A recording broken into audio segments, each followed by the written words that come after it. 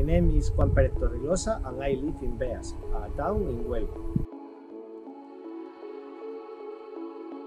I research about energy management systems for electric power system composed by renewable energies. I usually work on my computer at the office, at home, and for the experimental research I go to the lab at the university campus. I choose electrical engineering because I was interested on renewable energies.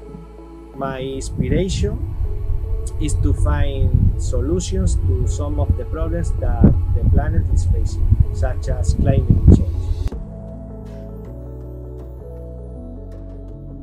Maybe the biggest stereotype is that engineering is a men's work, but I think that things are changing.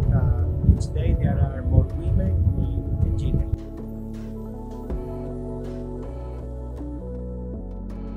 When you say that you research about renewable energies, some people think that you are working solely by wind turbines, photovoltaic farms, but you have to think that previously to experimental work, you have to do a lot of work in the office, in the computer, modeling, simulating, calculating, and things like that.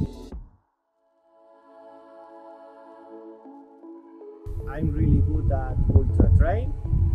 I have won several races here in my country, and I have participated in international events such as Ultra Trail Mont Blanc with good results.